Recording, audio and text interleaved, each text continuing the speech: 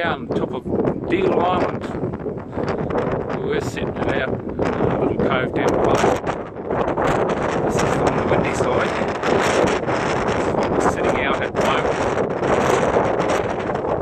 The old lighthouse up top there, which is not used anymore.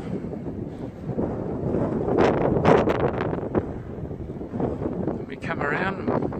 This is the old lighthouse keeper's cottage, which is a museum now. As you can see, they've got a full solar array set up.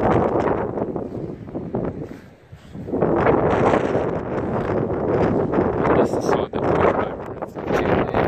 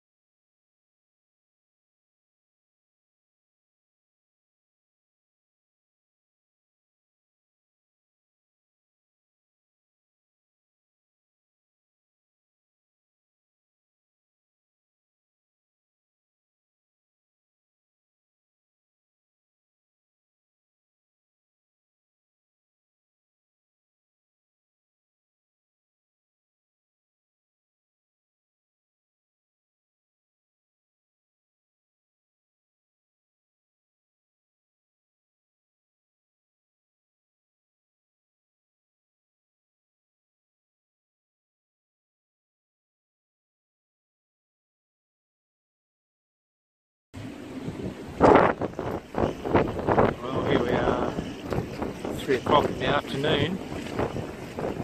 The decision is that we'll be leaving at midnight tonight. And as you can see, we're still got plenty of gusts coming through. They're coming through in bullets.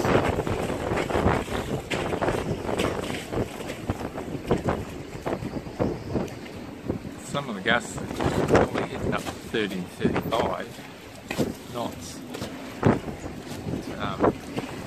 Generally the wind's down around the 25 knot region. But it's kicking up some decent spray here.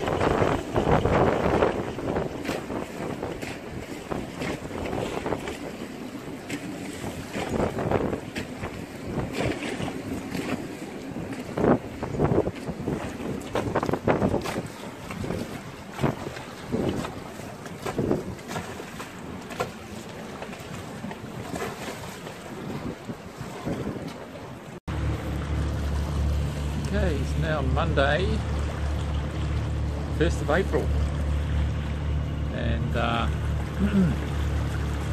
we left last night, Sunday night at 11 o'clock from Deal Island, with it still trying to hang on with its busterly winds. It was still pumping out at 30 knots. Bullets in the cove we're in. But anyway, we knew that they were going to start calming down, and then calm down they did. But last night in the darkness, as you can't see because it was a cloudy night.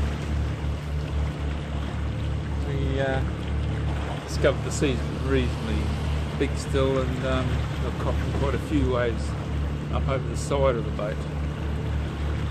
So it was a bit of an uncomfortable night. Anyway, as you can see, this is what it's like now. Just taking the sail down, there's no wind. We've probably still got another 4 hours to go. So the second half of the trip is motoring, and until we get to the entrance.